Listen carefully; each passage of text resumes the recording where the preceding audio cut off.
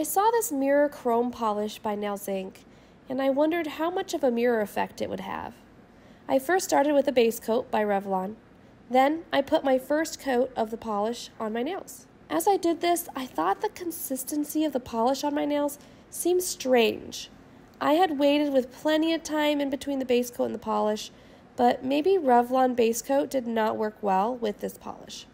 I've never had something like this happen before with this particular base coat. Out of curiosity, I still did a second coat and a third coat, and unfortunately, I was disappointed with the end result. It looked so bad. Using the Revlon base coat shouldn't impact the consistency of polish like this. As a test, I tried the mirror polish again, but this time without base coat, and it looked so much better. As it turns out, the Revlon base coat really did mess up the polish.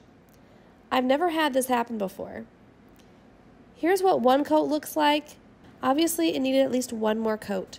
So here's what 2 coats of the mirror polish look like. And this is with the top coat.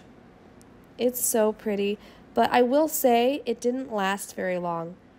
Here's the chipping after only 1 day. Maybe this is because I didn't use any base coat. Nails.INC recommends using it with their base coat, but I don't own that. I later tried the mirror polish on top of my silver Essie polish called Jingle Bell. The mirror polish went on top of the Essie polish much better compared to on top of the Revlon base coat. As you can see, the hand on top has the mirror chrome polish, while the hand on the bottom doesn't.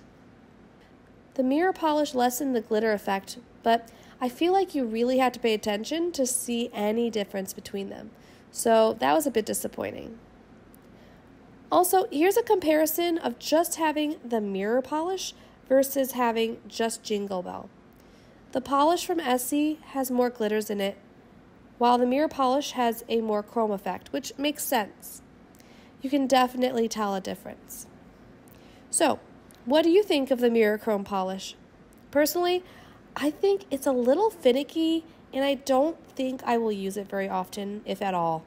Especially since it doesn't seem to last long without a base coat, and it doesn't work well with the base coat that I use. It is a pretty polish though, so you never know.